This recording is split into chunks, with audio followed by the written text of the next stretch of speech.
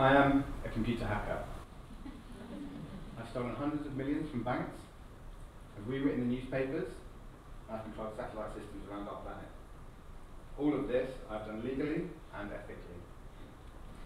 When you think of hackers, your mind probably goes straight to negative stereotypes.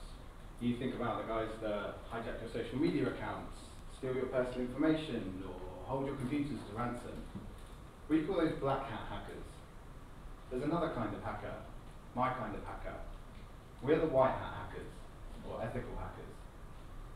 Ethical hackers help companies understand where they might be wrong or where they could be attacked, and protect themselves against the real hackers. Now you might be wondering why we have black hats and white hats. It's actually quite simple. Look at the old westerns. The good guys have white hats, and the bad guys have black hats. So you might be wondering, what does an ethical hacker actually do? Well, think about it this way. Imagine you want to protect your property. You want to put a lock on it to stop someone from getting in. How do you know that lock's any good though? You test it. You check that your key works and that only your key works. You check that it does actually stop people getting in where you don't want them to get in. That's all good, but that's relying on someone coming in through the front door. What about someone that comes in through a window, comes in through the back door, or tunnels underground, or parachutes onto the roof? This is what ethical hackers do. We think about all these possibilities and try and understand where they could occur. I'll give you an example. A client of mine wanted to know, could a hacker get into their systems, add a fake employee, and get them paid by the company without them realizing? So this is what we do. We do all this computer stuff, right? Actually, day one, I go to their building and I watch people coming in and out. And I see some people have these visitor badges on, all very similar. So I create my own badge, some fake details on, put it on, I walk in the building, the security guard gives it a quick look, waves me on through, and I'm inside. I take the badge off, put it in my pocket. Now I'm an employee, because no one inside the building wears their badges, so how do they know the difference between the visitors and the employees if they don't have their badges on? At this point, I'm free to walk around, take in some information, take my time, look like I'm meant to be there. Eventually I come across a theatre, much like this one, and there's a laptop in the corner. Of course, straight away I walk over to it, see a label on it that has a username and password so that people can give their presentations in the theatre. Excellent. So I start to play around with this laptop, see what information's on there that might help me get to what I need to get to. And someone opens the door. That's it, I'm caught already. Except they apologise to me. They just wanted to come in and make a quick phone call in peace, and they're sorry that they've interrupted me, because why would a hacker be in there doing something? I'm just one of the employees obviously doing some work. So rather than having to hang around in the building, I take my own tiny little computer, plug it into the wall, leave it in a little black box in the corner where no one will disturb it. But just for good measure, I put a sticker on it that says "Do not remove," so no one touches it. And I can go back to the safety of my office. From there, I start to look around the network. I've got continued access.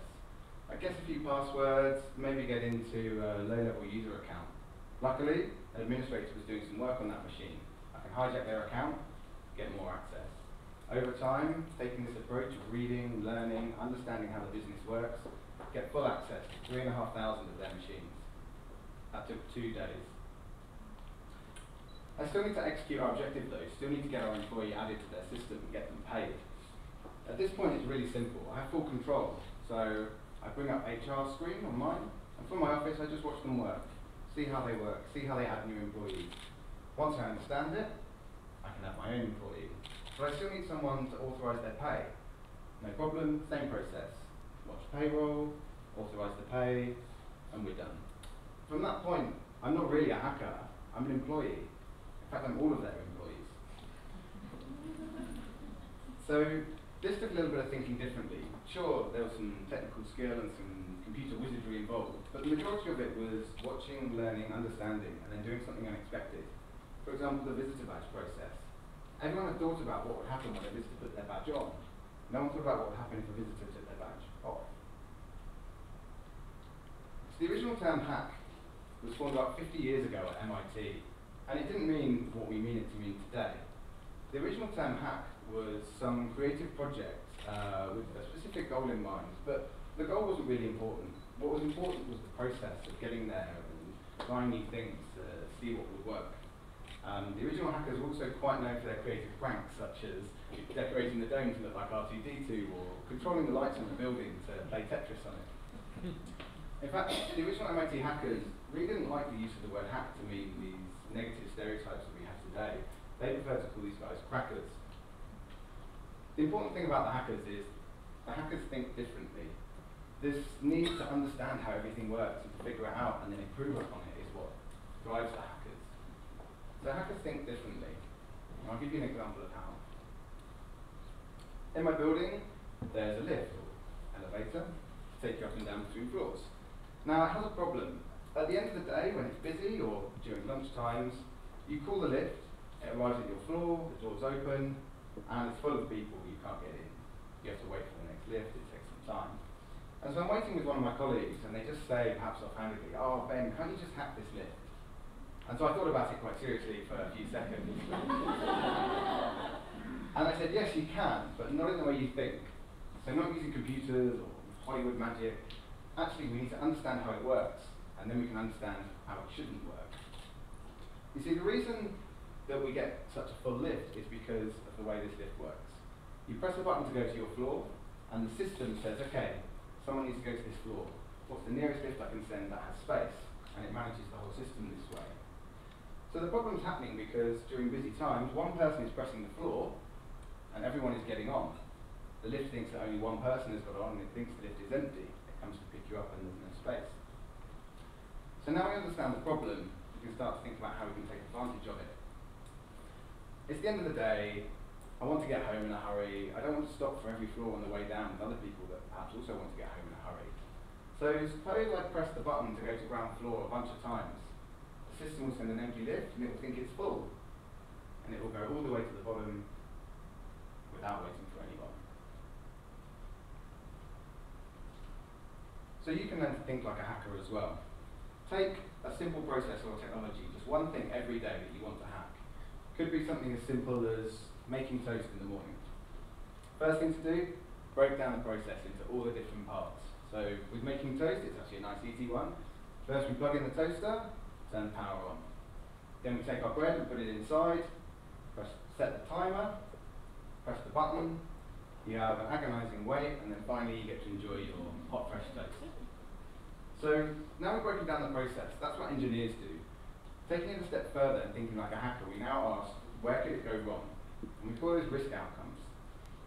Now in this scenario, there's really only two risk outcomes at least that we would be seriously worried about. The first, we don't get any toast at all. Or second, we do get toast, but it's not really what we wanted. It might be burnt to a crisp, or it could just be hot floppy bread. So taking those risk outcomes, now look at each stage of the process and say, where could that occur? Well, we could get no toast if we forget to plug the toaster in. That's probably quite an easy one to fix.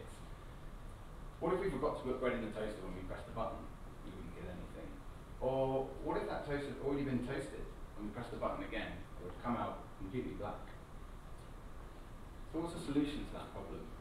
Well, we can have a sensor in there to check that the bread has been put in and that it's correct before it goes down and starts cooking. But if we're putting a sensor in to check that, why don't we just have it checked continuously so it can constantly check the colour of the toast and it will always pop up when it's done to the perfect state. So just like that, by thinking like a hacker, we've not only solved a potential problem, but also come up with a new and better kind of toaster.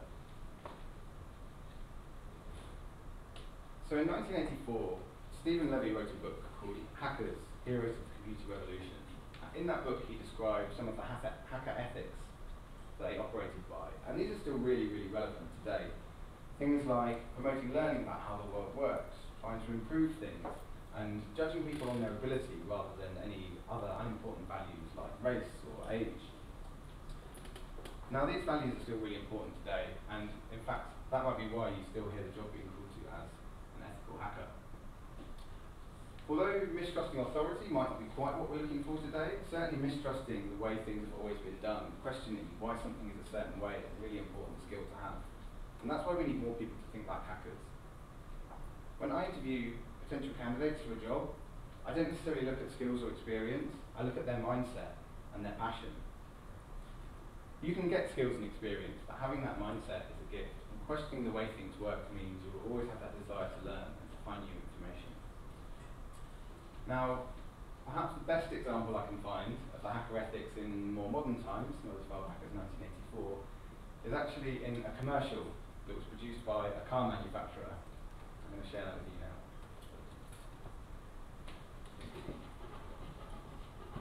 Ever wondered what the most commonly used word in the world is? Okay. Man's favorite word is one that means all right, satisfactory, not bad. So why invent the light bulb when candles are okay? Why make lifts if stairs are okay? Earth's okay, why go to the moon? Clearly not everybody believes okay is okay. We don't. And we were wondering, what would the world be like if its favorite word wasn't okay? What if we could change it? What if the word was, what if?